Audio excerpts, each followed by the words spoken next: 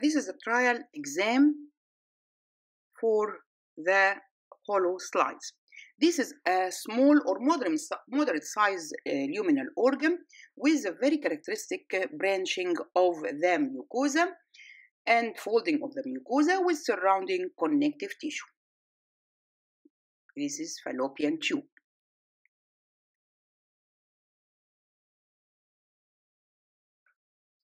Second slide, large hollow, lumen is well demarcated and inverted Y-shaped crypts.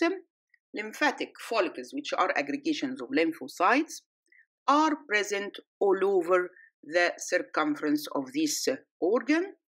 Muscle cannot be well demarcated in this structure. This is the appendix. The third organ, hollow, large, lined by stratified squamous with a complete ring of muscularis mucosa red stained. This is esophagus cat. Small hollow organ with stellate or star-shaped lumen. Lining epithelium is transitional. Submucosa narrow and the muscle is not well developed, or the submucosa is evident here before the muscle. This is the ureter. And the second one is the larger hollow, lined also by transitional epithelium with a rounded nuclei at the top. And the wall is formed mainly of the muscle found in three bundles. Inner in the form of circles, middle in the form of the spindle, and finally the circles. This is the renal bladder. The second is the hollow organ with the lymphatic tissue only at one side, not all the circumference, formed of the villi, as you see, and the crypts are not inverted Y. The lymphoid follicles at one side. This is the ileum.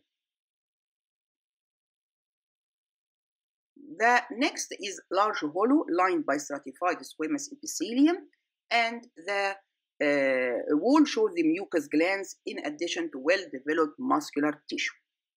Inner circular, outer longitudinal. This is esophagus dog.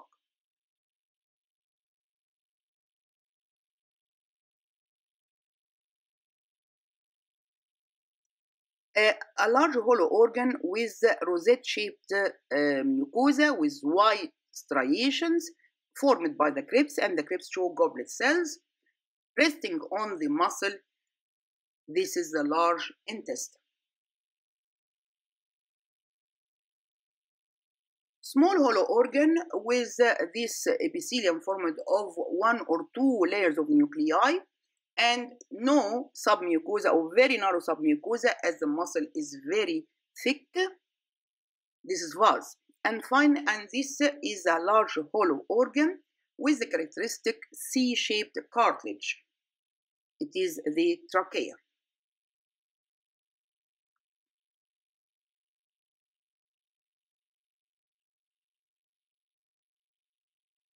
This is a large hollow, but it is compressed or flattened with flattened lumen, and the lining epithelium is very thick stratified squamous like that of esophagus dog and esophagus cat, but it differs from esophagus dog by the fact that no mucous glands are present here in the connective tissue corium. Actually, it has no submucosa. Also, it differs from the esophagus of the cat by the absence of the muscularis mucosa, and actually it is characterized by the presence of many blood vessels in this connective tissue corium belonging to the mucosa, and the muscle is not well developed, or it is thin, and it is compressed with an compressed or flattened lumen. This is the vagina. And finally, in this group of the luminal organs, I have this structure grounded with the lumen also flattened, but the structure is rounded with the presence of the endometrial glands, and the muscle layer is very thick, and it is characterized by the presence of many blood vessels. This is the uterus. Thank you very much.